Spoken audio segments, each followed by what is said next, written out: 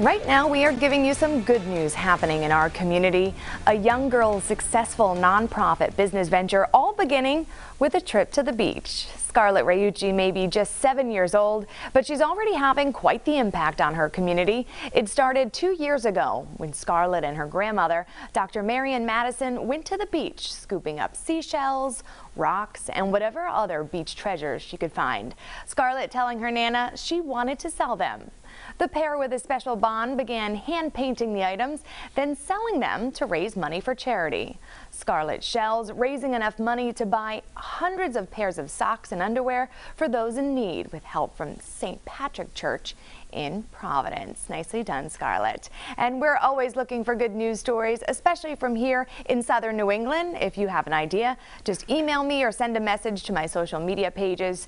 And you can find all of our good news stories on our website, WPRI.com.